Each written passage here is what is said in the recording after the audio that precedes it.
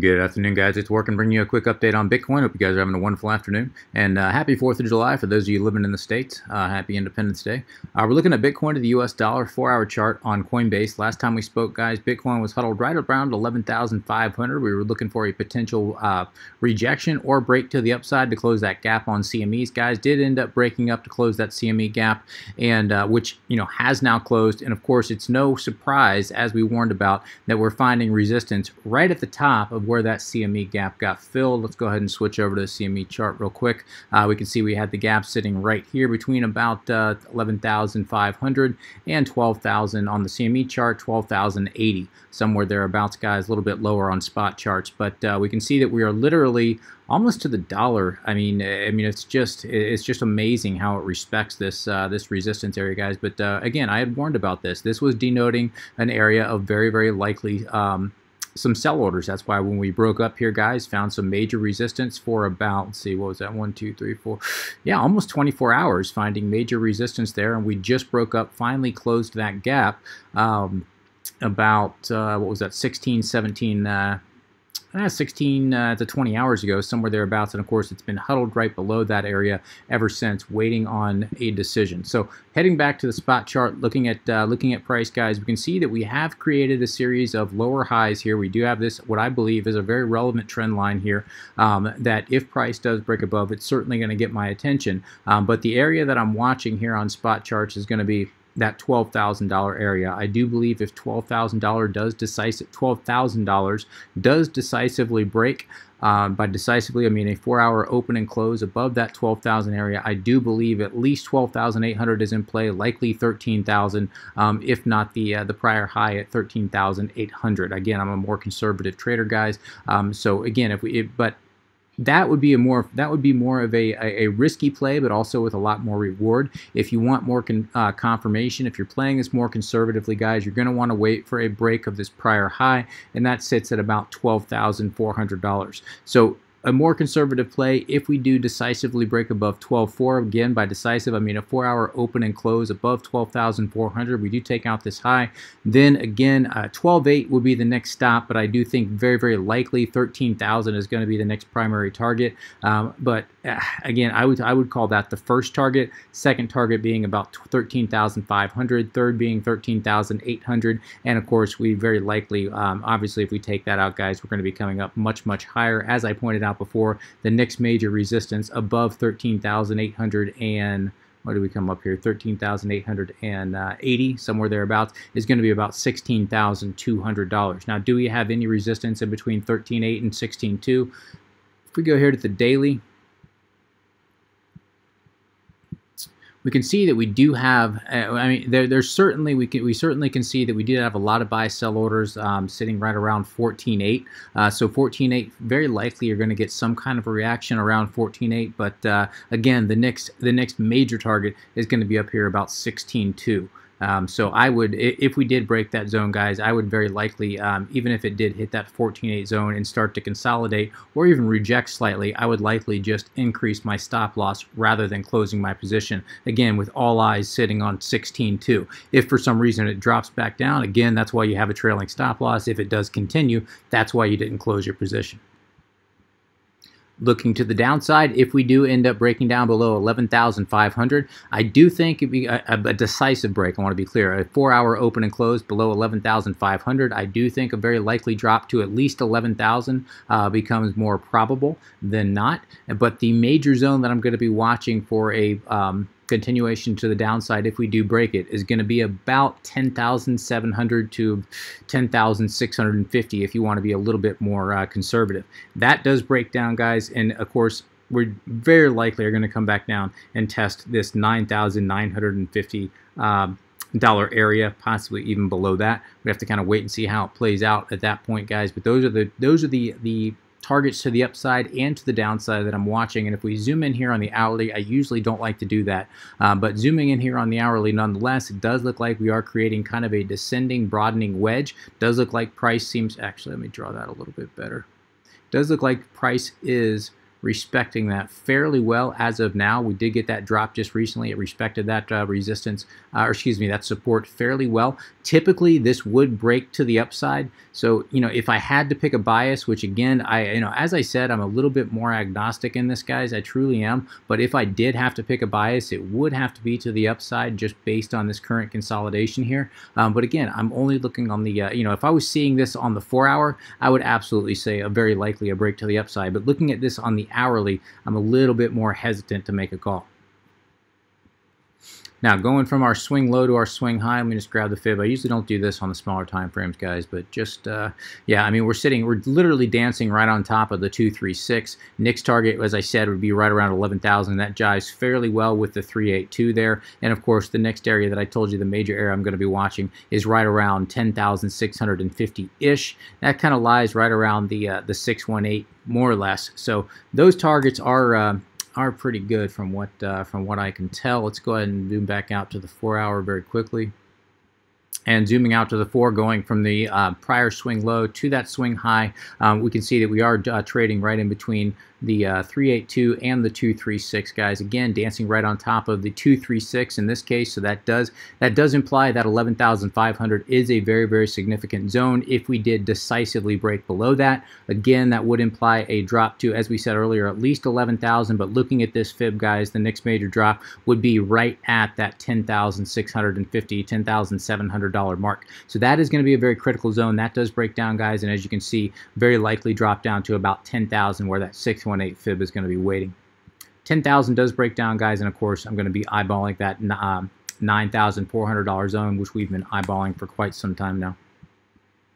All right, very quickly looking at the daily, we can see that we are well above. Not well above, we are right above the 8-day EMA there. We did just break above it yesterday, found support, as we talked about, bounced right off that 21-day EMA, guys, wicked below it, but the body bouncing right below it, getting no decisive break and actually no close below it at all. Extremely, extremely bullish sign. Now, we are running into a decent resistance, and, as I pointed out, guys, this was expected. This was certainly not unexpected. We knew this was that gap on CMEs. We knew there were going to be a lot of sell orders here. We knew it was going to require a whole lot of momentum to break above this. And of course, if we look at this, guys, what does this tell you?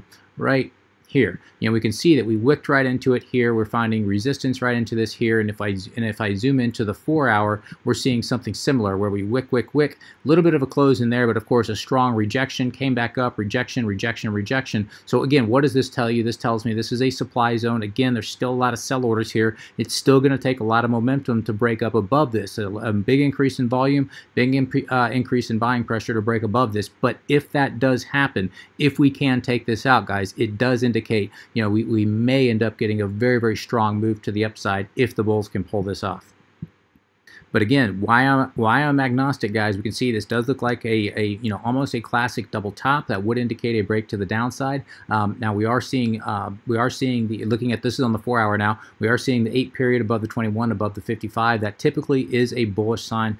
So let me zoom in here to the hourly. And again, I usually don't look at the hourly here much at all, especially when regarding moving averages and exponential, but it does look like it's wanting to move here. Bollinger Bands are constricting again, looking like it wants to move, and that's actually interesting. We can see that we are just having a fresh cross of the 50 simple above the 200 simple. Now again, we're only talking about the hourly, guys, so please keep this into perspective. This is not on a higher time frame.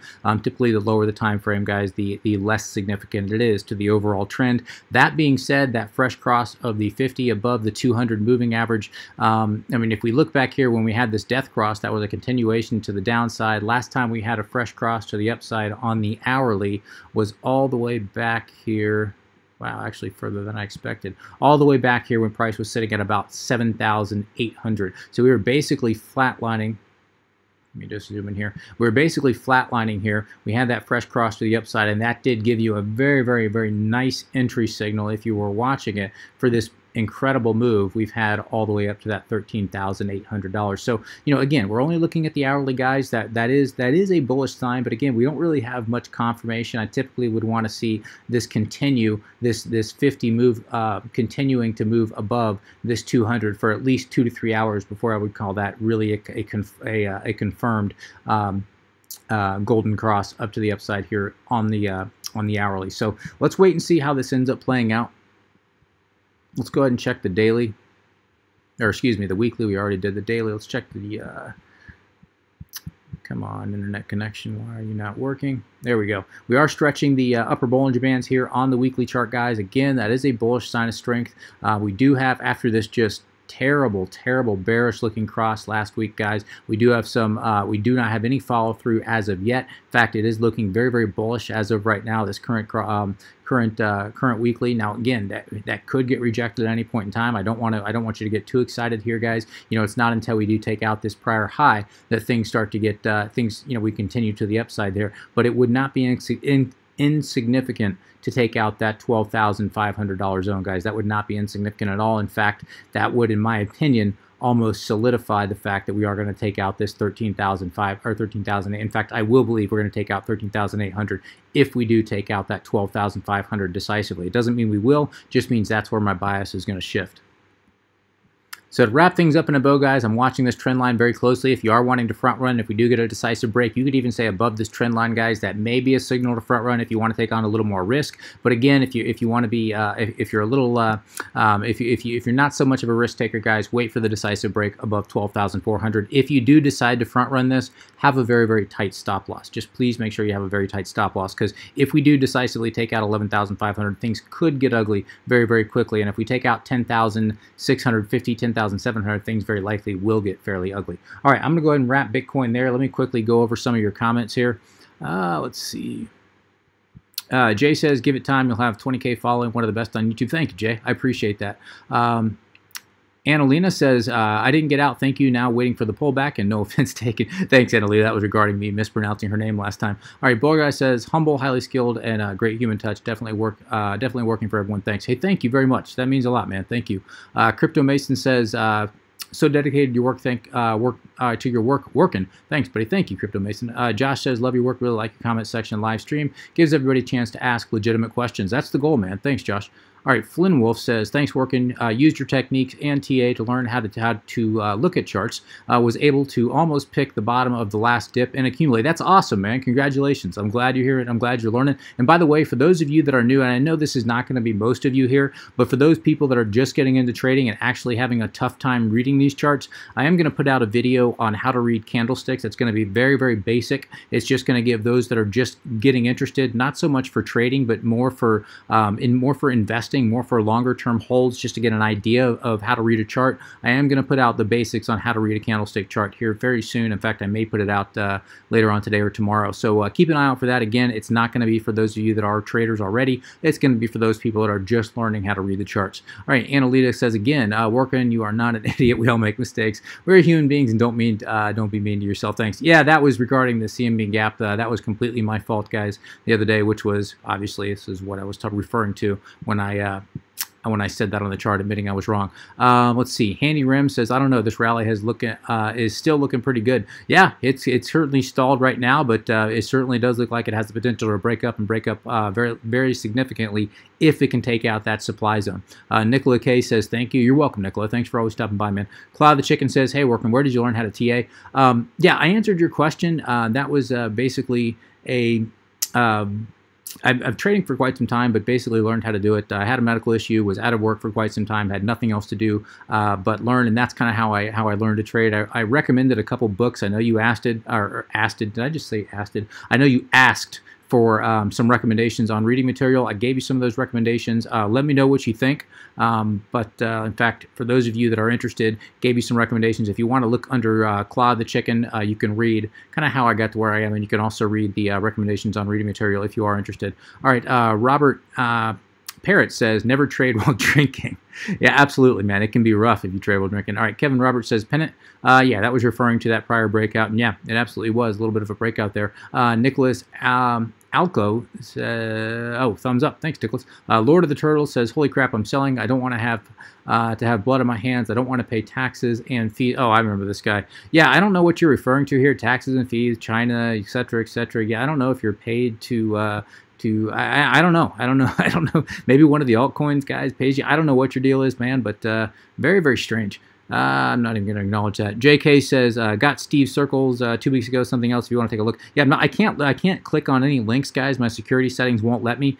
So if you do have a link, JK, let me know if you are wanting me to take a look at something. Kind of give me an idea of what it is, and then we'll figure it out. All right, JK says my magic ball tells me that. At 12 o'clock today, we're going to spike up to, from 11.5 to 12,300. Watch this. How do I know? Learn from working. Let's see. At about 12 o'clock noon, nah, we didn't. We did spike a little bit. We went up to about 11,900. So there you go, man. Let's see. Frank says you're not. Hey, thanks, Frank. All right, let me look at a couple more comments on the prior video. All right, Radiant Lunatic says, trading crypto is like juggling knives. Thanks for showing us how to avoid getting slashed. Hey, that's a good analogy, man. You're right, it is. Simon Richards says, awesome analysis. Thank you. I'm a newbie, and your explanation is very easy to follow. I've drawn the exact same chart myself on TradingView and followed your step-by-step analysis. Great way to learn and understand. Thank you. Well, thanks, Simon. I appreciate that. Cardano Green says, my digital clock is never right. I've named it Tone Base. Hey, man, no comment. No comment. Kevin Roberts says, buying under 10.8, hoping for 10.6. Thanks, bro. Have a great holiday with your family, and we'll send you tips when we get past 12K. Hey, thank you, Kevin. I appreciate that, man. Truly do, and happy 4th to you as well, man. Happy Independence Day. Vladicus Radicus says, Radicus says, and the CME gap is filled. What comes next? We discussed that. Made a whole video on it, man. But yeah, we're just waiting to get some confirmation above this major area of resistance. As I talked about it. Connor C says, thanks for the great TA work, and I've been watching your channel for about 1 month now. Made my first trade when BTC dipped below 10K and went long. Made a tidy profit at 11.5, and very happy with my first trade in crypto since 2017 bull run. Thanks for your excellent TA, and we'll be a loyal subscriber if I dip my toe back into the crazy crypto market, and as we hopefully progress into the 2019 bull run. Yeah, man. Thank you very much, Connor. I really appreciate that. Thank you, and thanks for letting me know. Keep me updated, man. I really do want to know how you guys are working, or how this is all working out for you guys, and if you're what you're learning here is helping at all. And give me some tips. Let me know what you guys need and how I can help. And happy to answer your questions. All right, Grant Lantern says, thanks to Optical Art, you should do a collaborative video. Hey, I'm open to it. I think we have very different schedules probably, and I wouldn't even know how to begin. But yeah, maybe so. Optical Art, man, I really do like him, man. He's a great guy. Crypto Mason says, as always, awesome tech working. Thank you so much. Thank you, man. Arkansas says, oh, by the way, guys, if you aren't following Optical Art, by all means, guys, and I know a lot of you guys came here from his channel. He recommended me, and I would recommend him right back. He takes a lot of flack. He does fib circles. I'm more of an old school trader. He does fib circles, and it's a very interesting approach. I mean, I would say I don't get cautioned in any one technique at all. It can kind of blind you if you get blinded from the forest for the trees. Or miss the forest for the trees, I should say. So it's a little bit difficult if you do get blinded into any one technique, but I do enjoy his technique. I do enjoy his fib circles, and they are very interesting, and very often are very relevant. So let's see. Anyway, I would recommend you follow him if you aren't. Arkansas says, I've been following you for a very long time. Thanks for continuing to make these videos. I've learned a lot. Since the bull run, Monero has been one of the most underperforming coins. I've been reading up on this, and according to some insiders, institutional money is slowly but surely accumulating, and that is the chart setting up for a breakout towards the upside. Also, given the fact that this is really the only true privacy coin, which is what Bitcoin was really intended for. Once people realize this, and the only coin that offers real protection, the price of Monero will blast off and outperform the other cryptos. Can you take a look at the Monero USD chart and offer your analysis? Yeah, I can take a look. All right, looking at Monero to the US dollar here. Yeah, it certainly does look like it wants to make a comeback. In fact, let me pull out here to the weekly.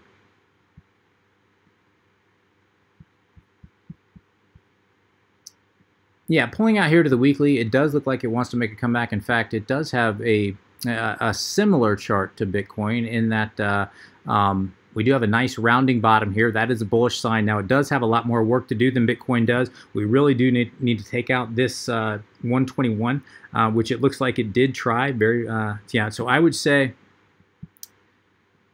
let's see, I would say this is an extremely relevant zone right here, which it came up and almost wanted to test it. I mean, this is where we found support basically from June 2018 all the way until July 2018. So basically for 2 months, broke down, support turned into resistance. We had that hard breakdown until we came down to the 2018 low of about 37.60, and we're coming back up and testing it now. This is going to be a major test for Monero. If it can get above this 2230 zone decisively, I would say a daily open and close above 2230. I would say that it probably wants to continue up to at least at least the 236. This is looking at the swing low to the swing high. Or excuse me, the swing high to the swing low. It's going to at least want to come up and test the 236, which is right around 138. Let's call it 139. Very likely it would push up to 140 as a good psychological. But above that, the next major target would be this. Actually, I like this fib. This fib would provide a next major target of, well, actually, I'm speaking too soon now. Actually, probably about 165 would be the next major target if it does take out about 138. Now, again, we have not taken this out yet. Does look like it may want to put in a potential cup and handle here, which, again, would be a bullish sign if that can get taken out. Looking at the weekly, we are bouncing right on top of the 21 weekly EMA. That is bullish. Let's come back here to the daily. We are below the 21-day EMA. However, it is finding support where it did before, right around 82.60, and of course it bounced up and started turning support into resistance as of right now. So I would say in the short term here, if we can break up above 92.50, of course we're going to find some resistance right there at the 21, which is at about 96. But if we can take out that, if we can take out, let's call it 90. Actually, I'm going to call it 98. If we can open and close above 98, a 4-hour open and close above 98, I would say it very likely wants to take another shot at this 118. But it's got a little bit of work to do in between now and then. Now, to the downside, it may trade this range temporarily. If we get a 4-hour open and close below about 82, let's say, if we get a 4-hour open close below 82, at that point we may see a very quick drop down to about 68.50. We have to wait and see how it plays out. Right now it's kind of trading a range, and I can see it breaking in either direction, but overall it does look like a fairly constructive chart. Overall it does look like it's trying to make a comeback, and we'll wait and see kind of how it plays out. Hopefully that answers your question. Let's see, going into Chad says, thank you and have a great weekend. You too, Todd. Let's see, Lord of the Turtles. This guy, Lord of the Turtles, I'm getting rid of him, man. I don't know what his deal is. He's gone. Let's see, Yaguli says, you are a safe for work version of Crown's Crypto Cave, whom I think is the absolute best TA. Very happy to have found your channel. Hey, thanks, man. I keep hearing about this guy, Crown. I'm going to have to check him out. I have actually listened to him, but I just haven't listened to him very much. From what I have, though, he's excellent, from what I understand. So I guess I'll take that as a compliment. Thank you very much. All right, guys, I'm going to go ahead and wrap things there. Quickly looking at Bitcoin, let's see if it hasn't moved. Nope, still the same direction, guys. So targets remain. I'm going to wrap things there. If you have any comments, questions, suggestions, please let me know in the comment section below. As always, would appreciate an upvote if you have enjoyed this content. Till next time, guys, please trade safe. Take care of yourselves. This is Working. Signing out.